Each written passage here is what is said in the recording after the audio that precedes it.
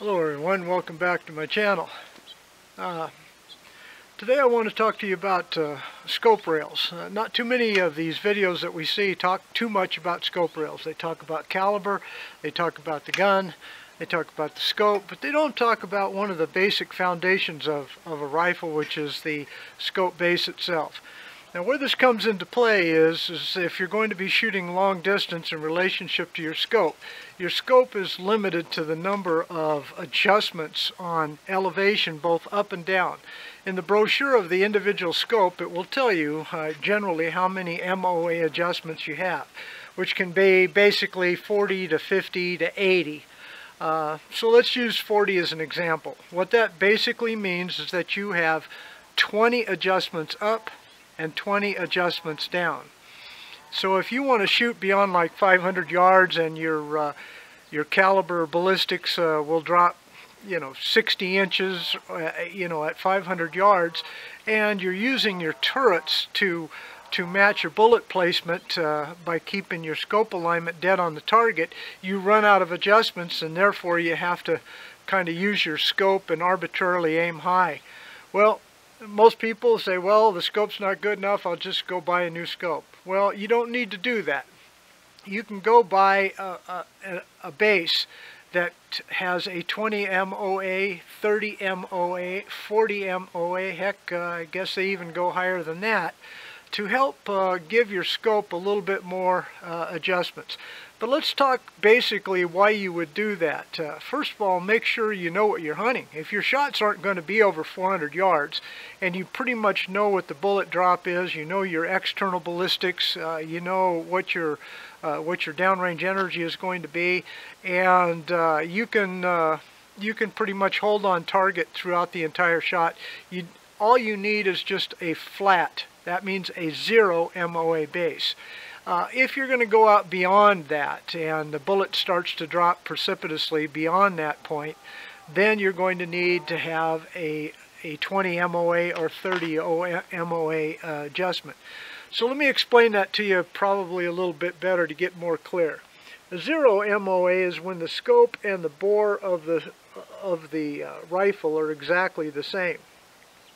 And that's fine. That'll give you your adjustments for whatever you need up and down.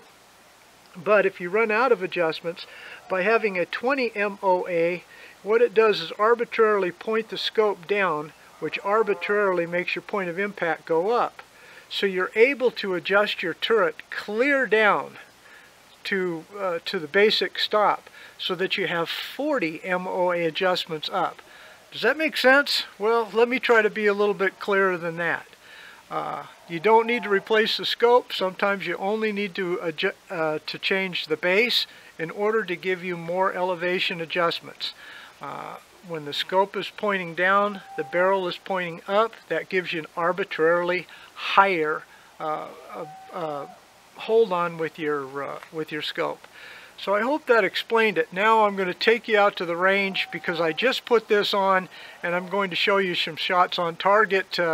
Hopefully I've made the adjustments here based upon the 20 MOA, because that's pretty simple. 20 MOA, minute of angle, 20. That's a lot of clicks. So based upon my previous bases, which were 0 MOA, I know how to make the adjustments properly, and I'll go shoot at the target to verify that at least I know what I'm talking about so that I can make this video. So let's get to the shooting targets, and we'll talk to you later.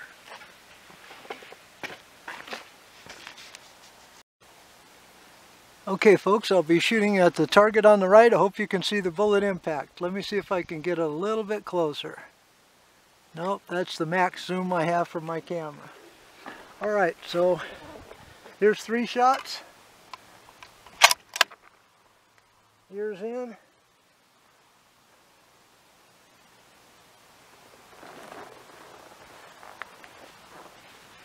Fire in the hole.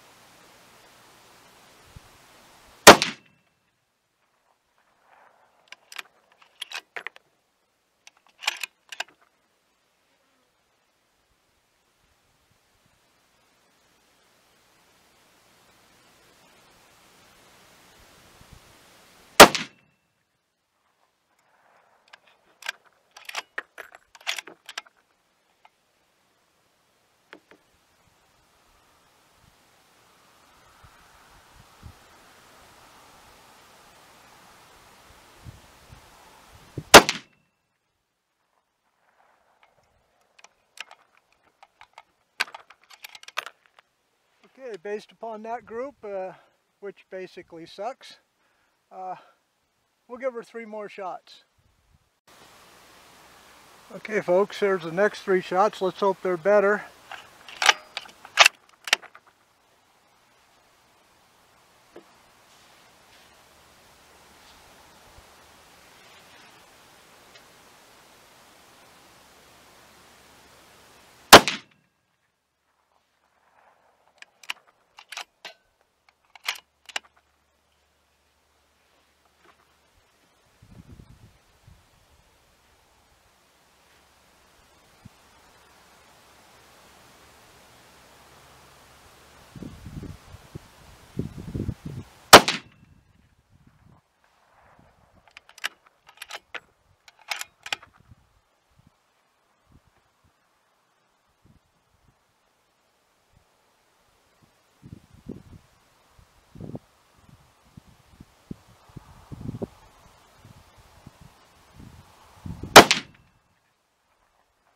Okay, that's better.